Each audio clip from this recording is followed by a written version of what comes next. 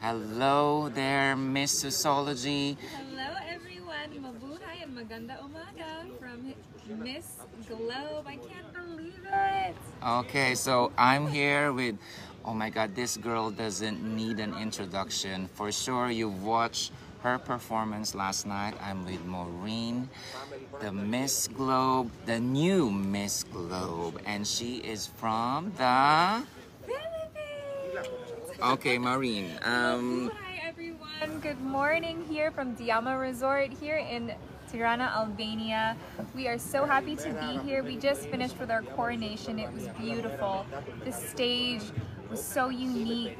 The girls were lovely and the energy was so thrilling. So hello everyone. Thank you for joining our live today. Okay, how do you feel now? I mean, it's your first day as the title holder. How is it like? So in our language, in Tagalog, we say kilig, and it means you have butterflies, you feel on top of the world, and I feel so kilig today. There's been such an outpouring of love from our kababayan, and I really felt like the entirety of the Philippines was with me on this journey. I've been doing pageants for a while, so it was so heartwarming to see like all of my friends, family, and supporters feel like they're competing with me, and I feel so grateful and humbled to be your Miss Globe, and watching all of the stories today of everyone watching and interacting with you. It's been amazing. I feel on top of the world. I feel like all my hard work paid off, and let's enjoy now. Okay. What was the first thing you did after the coronation? I mean, there was a party after the show, so you were there with some other girls, and then what did you do first? First and foremost, I had to call my friends and family. I think that's really important. A lot of people don't know, but I was competing at Binibining Pilipinas Miss Philippines. I started in 2020, and I think our batch was very special because we were a pandemic batch. Our pageant was canceled 3, 4, 5 times, and every time we had to refocus what we were doing and ask ourselves, are we able to compete? So this was such a bittersweet experience. I actually was able to compete. So even I was talking to my boyfriend this morning, and he said, I can't believe your 2 years, you know, it paid off. Here you are, you survived, you won. So it's been really great. And then I also had chocolate. So you're allowed to eat chocolate from now on? Yes, I have, you know, I take a lot of pride in health and fitness. As a lot of people in the Philippines know, I did win a fitness competition back in 2018. So I wanted to make sure I had my abs. And now let's enjoy. I want croissants, I want chocolate, and bring on the dessert. Okay. What's next after this? I mean, you've won, and I suppose you cannot just fly back home right away. Would you have some obligations, like appointments here in Albania? What's the plan then? Yeah, so today I will have my official contract signing, which is very excited. So I will see what is expected of me, what we have planned. I've already been speaking to some of the national directors here. I think in the future I will be attending some of the national pageants, and I just have so much planned. I have a lot of advocacies and projects that I really want to pour my heart into. I want to feed the hungry all around the globe, so hopefully I can work with the Miss Globe organization and do my best to help everyone I can. Okay, have you had proper sleep the last days? To be honest, not quite. It's been hectic. I am very grateful for this experience, but I am excited to have my own room. We're 4 girls per room, and it's been fun though. It's like a family, a sorority even. It's a great sisterhood, but I'm excited to have my own bathroom again. All right. How many days are you going to stay here in Albania? I mean, you're supposed to fly today, right? My flight is scheduled for tomorrow. Oh, right. Let's see. I heard if ever, I might have to extend for a week, but I think later today we'll sort that out. Okay. So let's see. Okay. And your message to Philippines has been like one of the best pageant nation in the world, and you've seen the amount of support you get from yeah, the amount of support you get from the Filipinos. So how do you, is there any message for them? Thank you so much to every single person who helped me on this journey. You know, when we compete, we don't wear our names, we wear our countries. So that's why I say we won, because we as Philippines, we won together.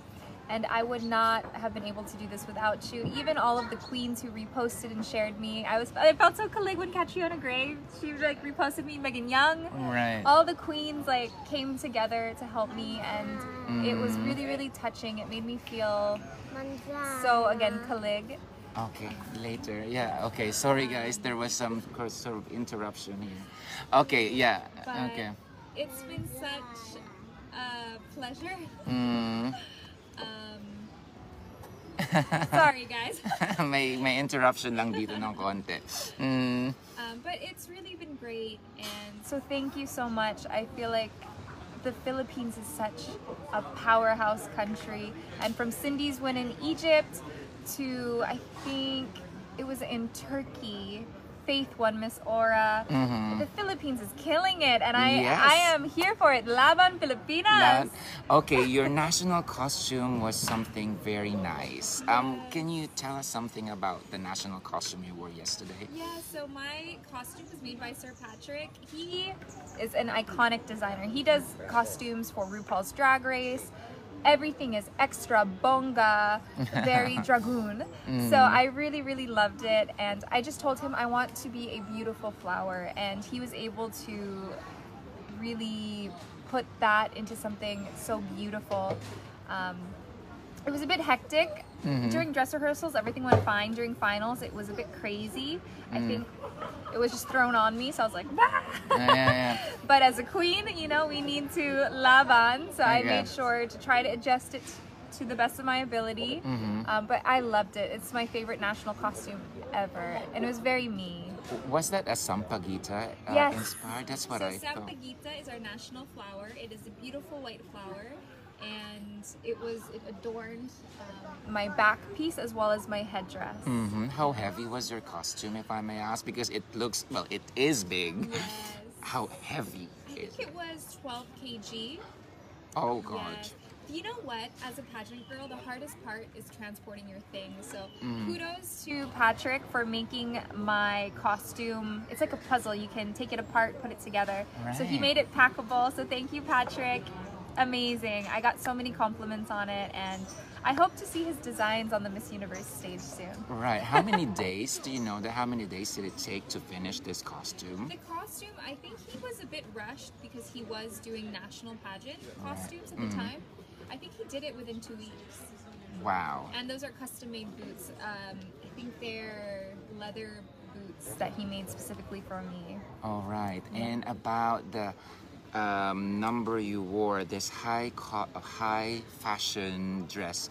Who was the designer? Yes, so my high fashion dress was provided by my stylist, Ollie Sara. Thank you, Ollie. When we heard fashion, I knew immediately, no beads. I want to be different because this is a pageant stage. All right. I wore my pageant dress for the opening number. So I knew that we needed something different. So when Ollie pulled out this beautiful blue cascading ruffle dress, it was so me. I'm a very simple girl when it comes to fit and silhouette. I like a strong color and something that hugs my body. So it was perfect. And my earrings were by Christopher Munar. I'm actually wearing them right now. Wow. So thank you, Christopher. Thank you, Ollie.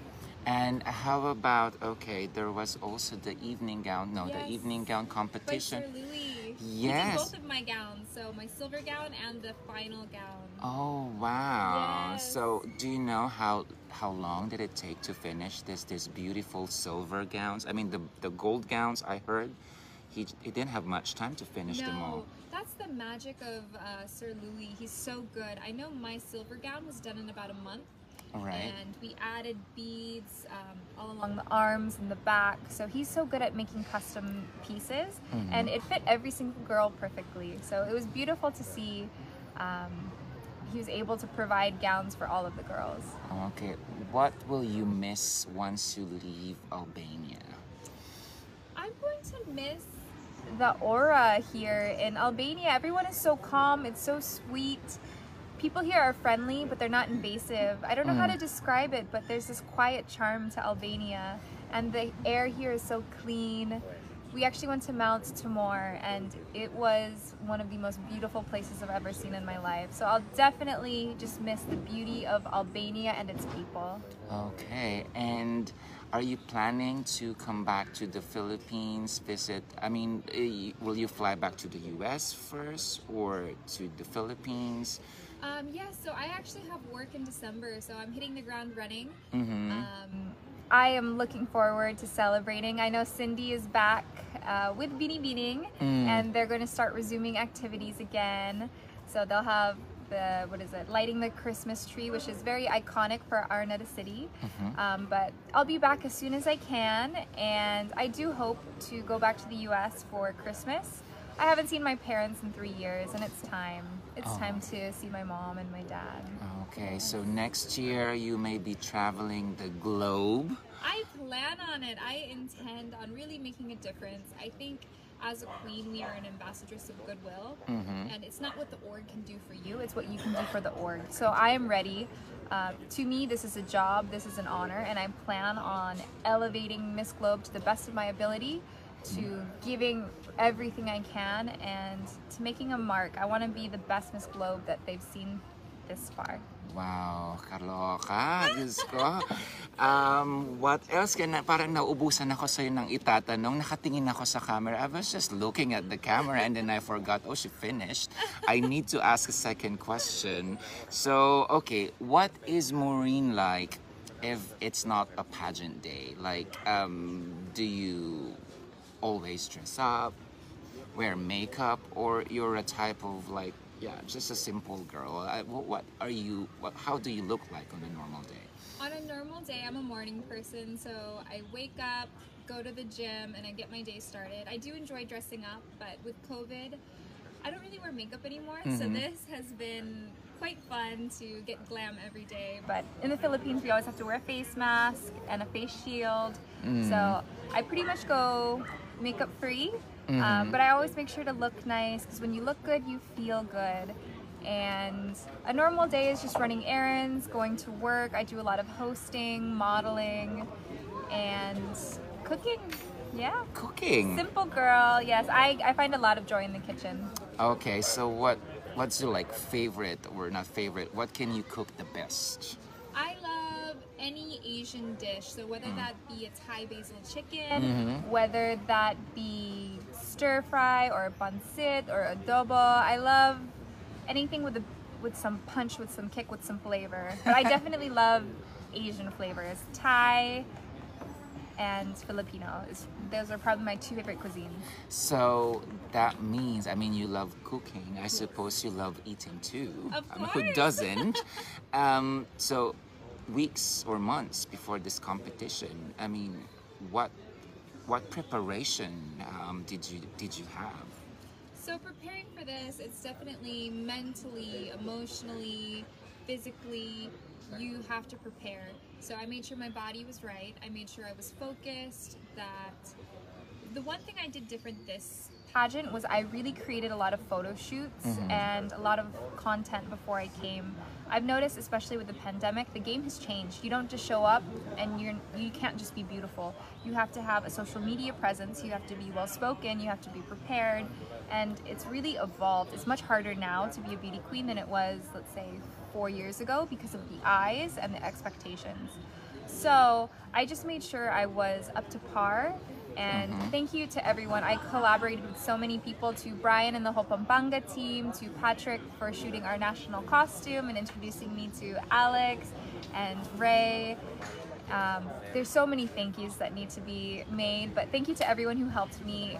It really takes a village. People think it's easy, you just post a photo. No. There are makeup artists, hairstylists, stylists, photographers, the whole 9 yards. So thank you to everyone who helped me on this journey. Okay, so I mean, you're now a queen, you have a crown, you have a title, you have the sash. No one can take this title away from you, and I thought of asking you pageant questions. Ooh, let's So, I mean, you go. don't have to give the best answer now, but Yes. I'm sure you will. I feel relaxed now, so it's fine. Good, so no more pressure, okay? Yes. So my first question is, I think this topic is quite relevant too. How would you explain cyberbullying to a 6-year-old child? I would say to a 6-year-old that a lot of times when people have an issue, it's an issue within themselves. If they are attacking you for being confident, it's probably because they're struggling with their confidence. So I think when we are addressed with hate, we need to respond with love. I think a lot of this pain, a lot of these negative words, it's coming from a place of hurt. So let's see what we can do to help them heal, to help them understand, and just to have a better, safer space. I think it's very important that we think before we click, and that if you don't have anything nice to say, let's not say anything at all. Okay, another grabe naman. Can we give her a second crown, please? Okay, It's much easier when there's no Pressure. Okay, so another questions related to the first topic. Let's say you meet your basher unexpectedly, Yeah. personally, huh? What would you tell this person? I would say that, hello, this is me, let's be friends. I have nothing but an open heart to give you. All I have is love for you, and no matter What religion they practice, I still pray and hope for the best for one, everyone. I think our aura, it's the first thing that we show to people. So if you show them Love, then how can they hate you? So I would really just try to make them feel good. I think that's also our duty as a beauty queen. It's to inspire and uplift others. So I would take that opportunity to change their mind and just to leave them with a good feeling. Okay, last question about this topic. Grabe, no? May title na, pinahirapan pa. Okay, let's say, I mean, there are many people, maybe you, one of them, have been, victimized by these bullies, right? What advice would you give to the, to the people who have been bullied? My advice to anybody being bullied right now is to really focus on yourself. and to not let these words affect you. It is much harder than it looks, but for me, I have to turn off my phone sometimes. Especially when it's going on online, it's not real life. So we need to really prioritize our mental health, and it's okay to talk about our feelings. I think sometimes having a friend or a family member to lean on, it really helps you. So you don't have to walk around with a heavy heart, just let it go. At the end of the day, you write your own story, so don't let someone else bring you down. Ay, may pangatlong corona. Grabe, Maureen. Maureen, are you joining, well, I think you won a title, so technically, can you still join beauty contest, or are you? I am done. My heart is so full with Miss Globe. I'm also 28, so that's also why it was emotional. I actually cried yesterday morning because it's my last pageant, and you know, it's been such a journey. I've been a first runner-up so many times, And when you pour your heart and soul into something, yeah, you just want to see the benefits. You want to see your hard work pay off. So last night was a culmination of all my hard work, and I'm so happy. So, so this would be your very last pageant, and you have the crown. Yes, it's my last. I made sure to end it with a bang, that's why I wanted an epic national costume, Yes. a beautiful gown, Okay. something different, and I'm some bugs today. but I'm incredibly happy with my journey, and I have to say thank you to Binibining Pilipinas. They've been so supportive. I could not have done this without them, so thank you to Binibining Filipinas for selecting me as your Miss Globe. Okay, so again, Maureen, thank you so much for giving us this opportunity. I have like 4,200 watchers. My God, and this will definitely go viral. Maureen, you're making us proud. Oh, thank you so much. And you guys made me proud. And there's like 100 million Filipinos out there, and for sure, you'll reach your dreams.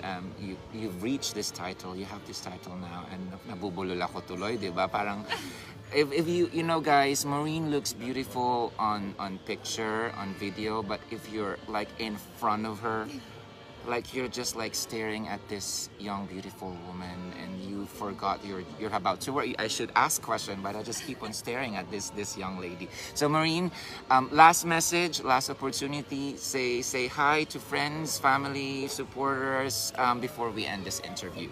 So, hello everyone. Thank you so much for tuning in. I know Paui is also with Missosology, so hi Paui! Yes. But thank you to my camp, thank you to KF, Tito Raj, to Inan, to Binibining Pilipinas, to my core team, all of my designers, Patrick, Sir Louis. There's 1,000 thank yous. And I hope as we continue that we can support Samantha Panilio in Miss Grand this December and Hannah Arnold in Miss International. I think they both have a very strong chance at getting their respective crowns. Imagine a 4 for 4 crowns for Wow. Philippines. What a dream. So let's see, let's continue to cheer for our Filipino queens. And also, I know we all voted for me during Miss Globe. Thank you. Be sure to vote during the election. We have one coming up this spring and it's very important. I've registered, so please also register to vote. This is going to be a very important presidential election. Perfect. Okay, so give us this introduction as the Miss Globe 2021 before we end this interview. So, Yes. there you go. Hello, my name is Maureen Montagne, your Miss Globe 2021. Bye-bye. Thank you, Maureen. Thank you. Thank you.